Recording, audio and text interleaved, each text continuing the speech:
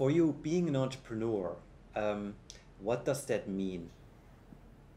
Being an entrepreneur means having, for sure, a very busy schedule, but also having a vision.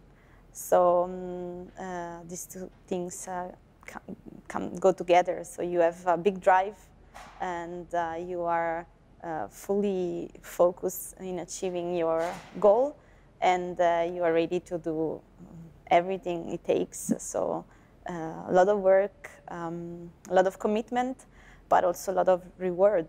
And these are all the good things. And then also there is also the other side, which is you have a lot of responsibilities suddenly that you don't have as a PhD. You have to take decisions sometime quickly. So it's different. It's a different world.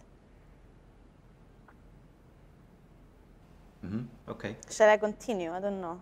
Of course. I mean, anything that you feel adds to this. You have to. I mean, you are often out of.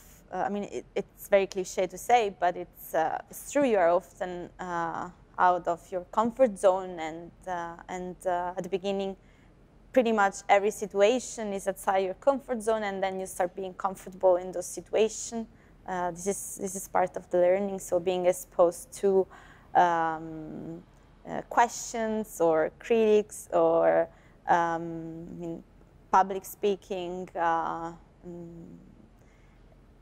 talking to investors or potential clients, and be able to sell at the same time, defend what you're doing, but still being honest and professional. I mean, you have to learn many different things, also on the networking side, on the, let's say, communication of what the company is doing and how